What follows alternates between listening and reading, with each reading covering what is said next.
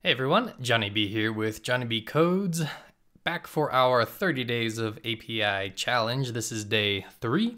In the last video we talked about making network requests to APIs and how that data is most often returned in the JSON format.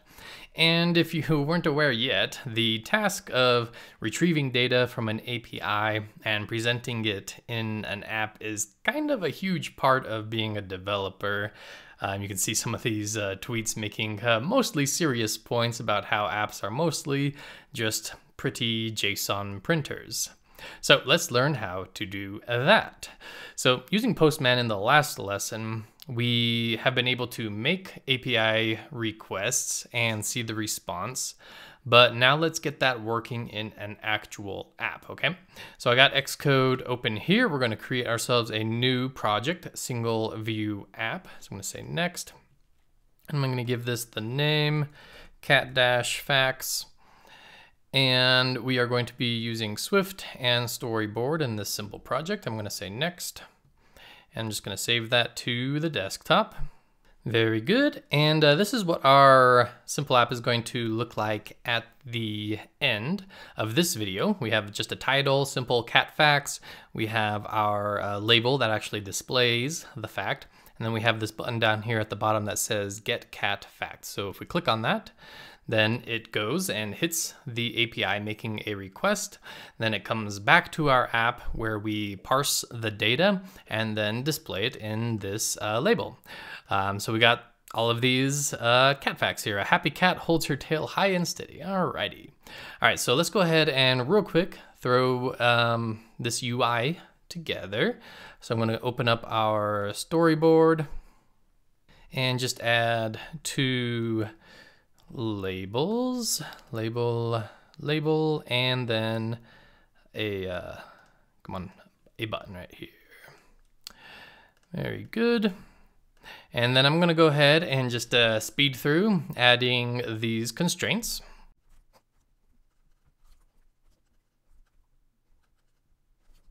Okay, perfect. So basically all I did was made this label pinned to the top, a little bit bigger, and then I pinned the label below it, 20 from the left and right, and 12 from the label above it. Then I pinned the button down here at the bottom to be 20 from the left and right and 20 from the bottom, made its height 40, and then changed the text and the background color, okay? So pretty simple stuff. All right, so I'm gonna save that. And then I'm gonna come over here to our view controller, and now we need to make our IB outlet for the cat fact label and an IB action for the button. So right here, I'm going to add our IB outlet, and I have a little code snippet that kind of fills that in for me. So I'm going to call this cat fact label. This is of type UI label, and I just kind of prefer doing it this way to the control drag method. And then I have a stub for the IB action, and this is going to be get cat fact. Okay, very good. Save that, then jump back into our storyboard. And we're just going to hook those up. So I'm just going to right click on view controller and just drag from cat fact label to our label here, and then get cat fact to our button and say touch up inside. There we go. Very good. All right, perfect. So our UI is all wired up now. Let's go back to our view controller.swift. And here in our view controller, we are going to create a function where we will make the API call. Now in real apps, you'd probably abstract this into a network manager class or something, but for our very simple purposes here, I think it's fine to just leave it right here in the view controller. So I'm going to create a function called func get cat fact. And I guess I probably should have not named those the same thing. So let's call this make fact request.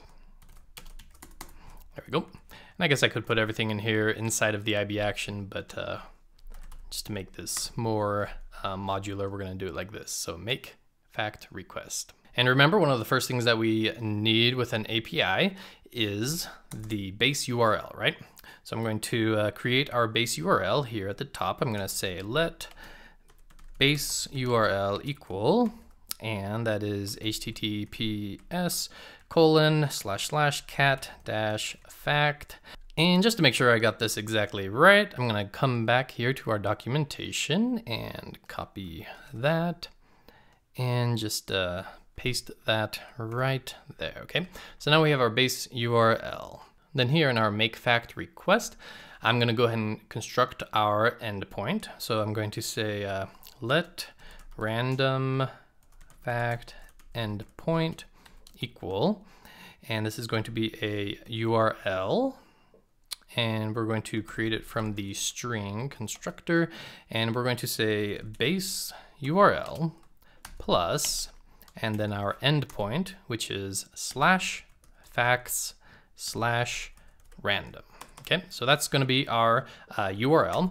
And since this constructor returns an optional, let's go ahead and just unwrap that safely. I'm going to say guard let URL is equal to random fact endpoint else return. There we go. So now we have our URL. Okay, now we are ready to make our actual network request. Common naming is to name it a task. So I'm going to say let task equal URL session dot shared dot data task with URL, and then we want the one with the completion handler for data, URL response, and error. So just press enter and then press enter again, or I'm sorry, type in URL, then press tab and then press enter again, and we're going to name these data, response, and error. So let's look real quick at this code that we just wrote. So we're creating something called a task, and it is a URL session data task. Okay, if we look at URL session right here, this is an object that coordinates a group of related network data transfer tasks. It's a class and related classes that provide an API for downloading data from and uploading data to endpoints indicated by URLs. Okay, so we have created this task. We've supplied it with the URL endpoint, which is going to send it to our catfacts API. And then we're going to get back from that network request optional data, response, and error. So when we click on that button, we're calling this function makeFactRequest. We put together our endpoint, our URL, and our network request task. And we get back these three things. And we're going to need to do a little bit of work here. So I just have some comments kind of listing out what we're going to be working with here. And so first thing we're going to do is make sure that there weren't any errors, okay?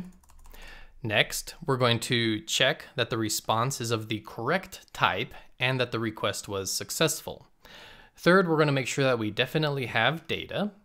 And then finally, we are going to parse the JSON data and cast it as a dictionary so we can pull out the fact text and then display it. All right, so let's take care of this first task. Make sure that there weren't any errors. So I'm going to say if let error is equal to error, and we'll just debug print that error. We'll say error dot localized description, and then we'll return out of this function since we had an error, and that takes care of that. Next, we're going to check that the response is of the correct type and that the response was successful. All right, and the way that we do that is we say guard let response is equal to response, and we're going to make sure that it is of type HTTP URL response, okay? And this is the metadata associated with the response to an HTTP protocol URL load request. And then we're going to make sure that the request was successful. So we're going to check in the metadata for something called a status code. Okay, so we're going to say response.statuscode. We're checking that this is equal to 200, okay? So with network requests, you have a kind of a range of status codes, and we'll get into this in the next lesson. But a status code of 200 means that everything's good. Everything went according to plan. All right, so if either of those fail, again, we're just going to debug print server error. And again, we will return out of this function. And thirdly, we are going to just make sure that this optional data is definitely there. So I'm going to say guard let data equal data, else return. All right, and before we go into the actual JSON parsing, let's go ahead and just print this data out. Okay, so I'm going to save that and run it on a iPhone 11. All right, here we go. Gonna click on get cat fact, and nothing happens. And I did that on purpose because this is a very common mistake. When you create a network task, you also have to call, and it's kind of giving us a hint right here. It's saying initialization of immutable value task was never used.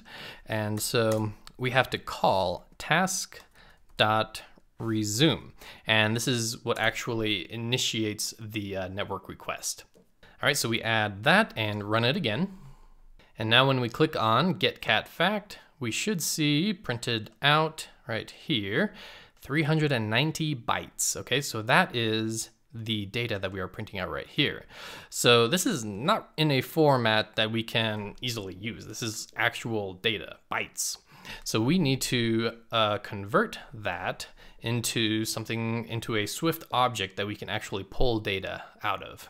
And we do that using a JSON Serialization class. And we do that like this. So we need a do try catch block. So we got do and catch.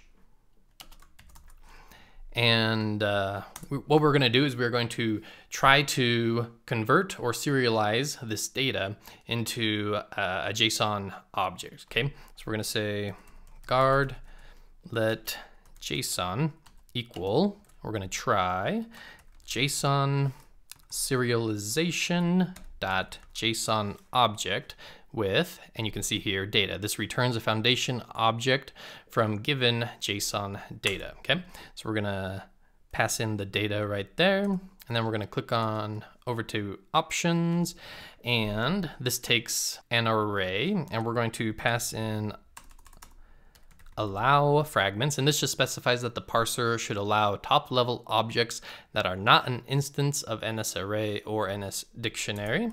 And we are going to cast this as a Swift dictionary. So I'm going to say string and any, else return.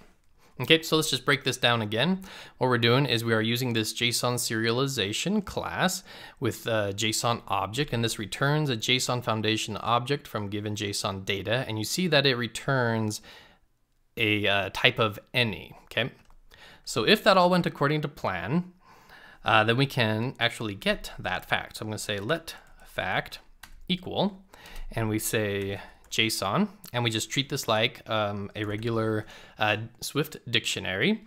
And we know that the key is text. We saw that from the last lesson where we were using Postman to get the response, and we could see right there in the JSON response that the key for the fact is text. Okay, and then we need to cast that as a string, and I'm just going to use nil coalescing to provide a default response just in case that fails.